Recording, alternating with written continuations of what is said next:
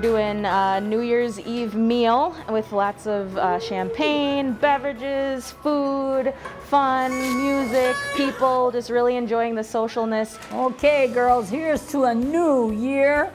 Congratulations to all of us. We did it another year. Voila!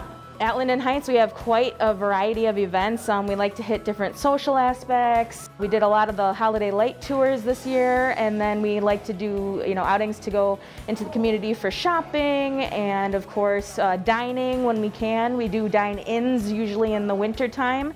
You are what you eat, and we would like for all of our residents to have that experience. So we use all fresh foods, all fresh products. Nothing comes in frozen. All our whole meats come in fresh. All our bakery is fresh, and we also have an herb garden, so we use fresh herbs. Most of our herbs are planted by the residents. We can use that on parsley buttered potatoes, okay? So we try to incorporate that in all our menus and meals that we do. For me, it brings a lot of inspiration and pride that I'm able to work with the seniors every day. For he's a jolly good fellow, which nobody can deny. Yay! We've had fun, we're enjoying it, and we're continuing on with the beverages tonight.